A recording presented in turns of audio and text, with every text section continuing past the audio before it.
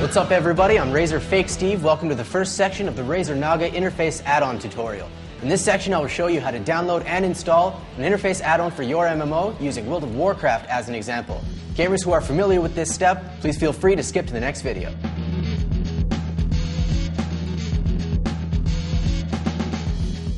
To begin, load your Naga software and switch to the Add-on tab. Click the Search for Add-ons button to be taken to a download page, or search for the Razer Naga add-on on getimba.com. Add-ons must be saved to a specific folder in your game directory.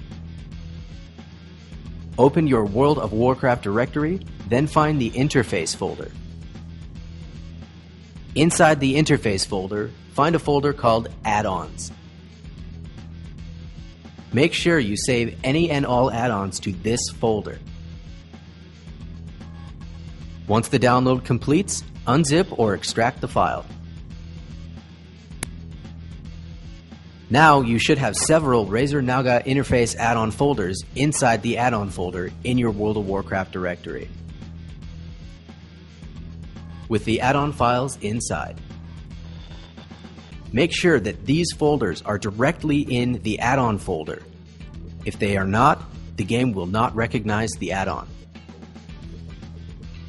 For other MMO games, the installation process for add-ons is very similar. The add-on file will be placed in the appropriate folder. That's all there is to it. Now I'll demonstrate how to ensure your add-on is active and ready to use in-game. At the character selection screen in World of Warcraft, you'll find a button for add-ons. Clicking it will bring up a list of add-ons you have installed, and they can be enabled or disabled from here. Select a character and make sure your Razer Naga add-on and its components are enabled. Once that's confirmed, simply log in as you normally would.